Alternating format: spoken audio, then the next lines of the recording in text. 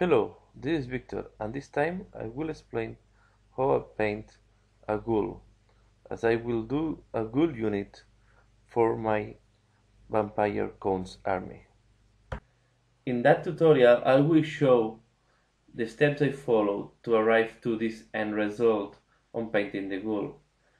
You have to keep in mind that I want to paint a full unit following the same process, so it should be a process that is easy to reproduce in other miniatures and is not consuming lots of time, because my objective is to paint a unit maybe of about around 20 or 40 rules. Here I will present the steps I follow for the champion of the unit. I will use black prime, and on the basis I will apply a Gvelan hearth. As in many of my miniatures, I like to start from the base and going up. And after, I did a wash with Agvax Earthshade on the base. As you can see in that picture, I add a shield from the Empire on the base, as he's stepping on top of a shield from an Empire warrior. I also add a bone that is coming with the sprue of the ghouls on the base. There are several of these bones on the sprues, and I glued them on different bases of the ghouls.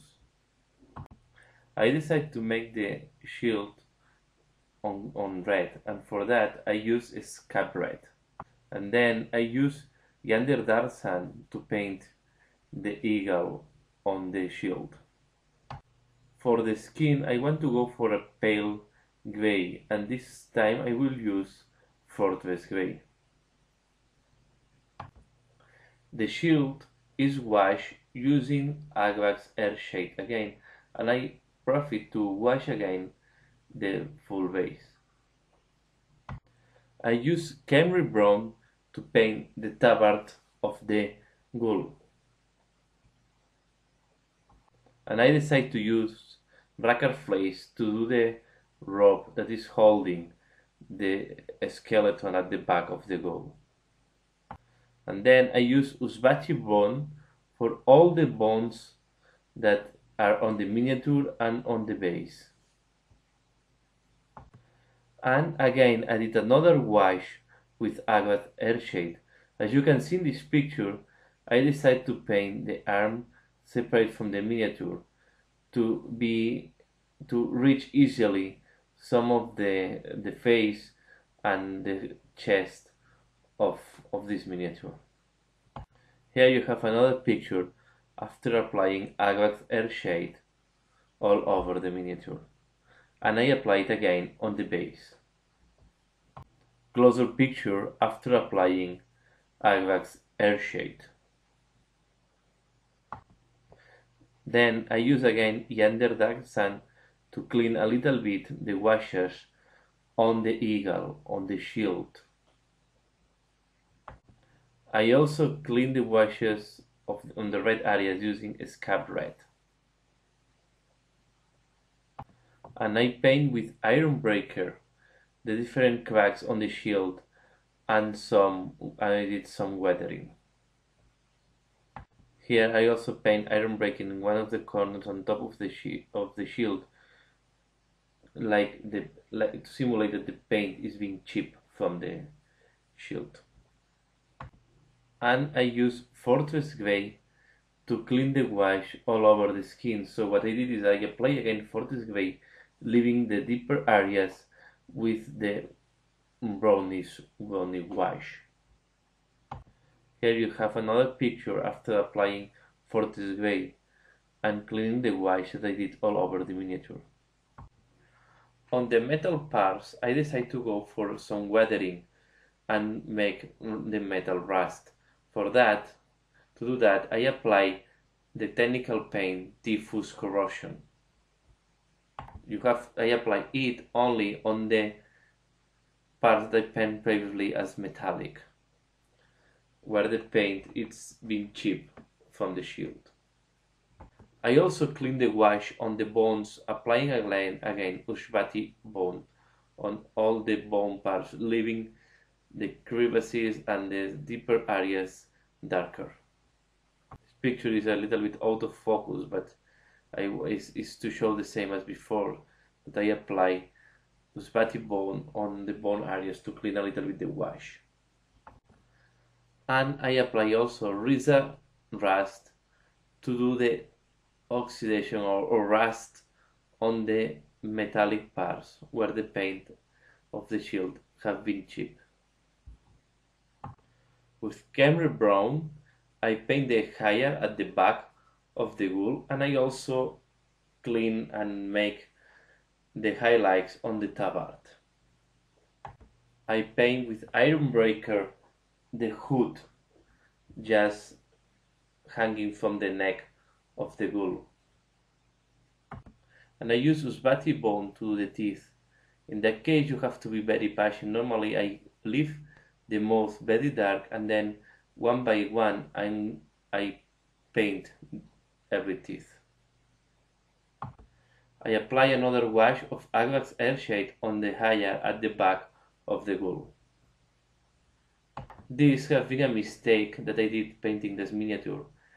If I have to repeat, I will paint the hire with the Camry Brown, and then before doing the wash all over the miniature, and then I will do the wash all over the miniature and start cleaning up all the washes. And I want to use a reddish touch all on the scars that the ghoul have all over the skin.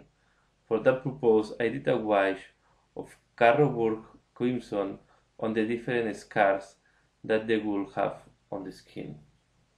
Here you have a picture from another angle where you can see where I apply the reddish wash. I also apply this on the small pustules on this arm.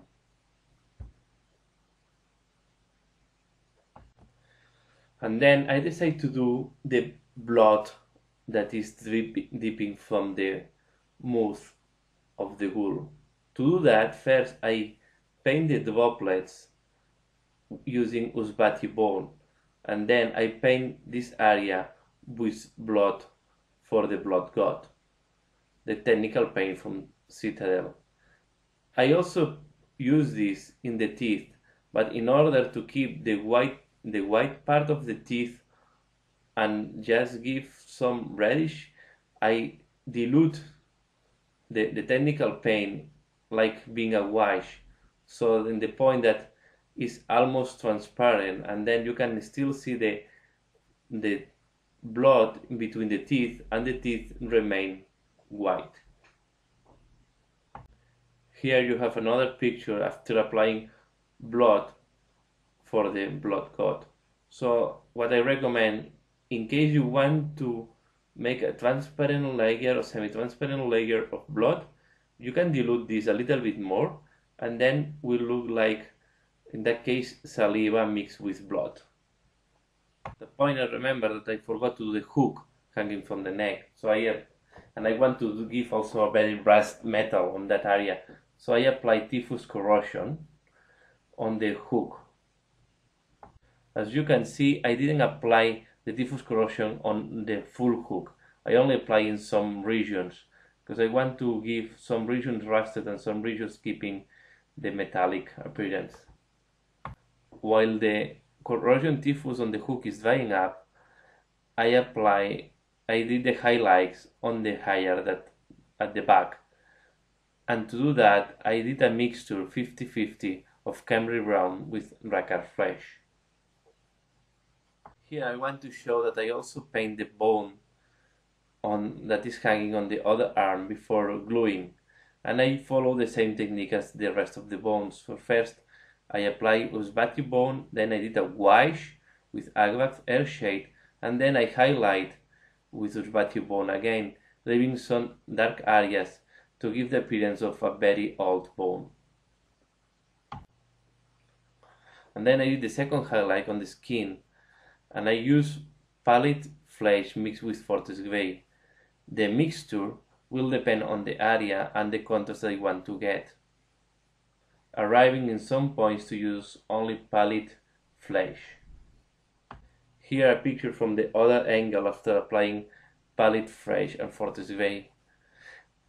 As you can see in that picture, I glued the other arm on the miniature to do this last step. In that picture, what I want to show is that I apply Razor Rust on the hook that is hanging from the neck. This is a picture of the ghoul from the other angle. You can see that the hook now looks rust. When I was applying Usbati bone and on the rib cage of the skeleton at the back of the ghoul, in some cases by mistake I paint also in between the ribs. So at the end I apply a little bit of Reynolds hide to have a very good limit between the two ribs and have very well marked the dark parts between the ribs. Here also a picture from the other side after applying Reynolds hide. To make the scars a little bit more reddish, I decided at the end to apply a little bit of corn red on the scars and pustules. I applied it very diluted. You can see now that the pustules and the scars are maybe a little bit more visible. I want them to contrast with the grayish or the gray color of the skin. And this is the end result on the ghoul. Just to mention here that I apply black on the nails and then I did a very soft highlight with etching gray as I want to keep them very black. There is a picture from the back where you can see the work on the skeleton.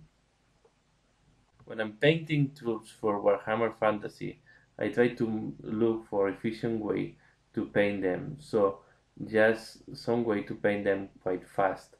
Most likely, as this is the champion of the unit, I did a second highlight. But on the other ghouls, I will not do the highlight mixing Fortress Grey and Pallid Flesh. And that's all for that video. Please subscribe, comment and like if you like it. Thanks a lot for watching and see you again later. Bye.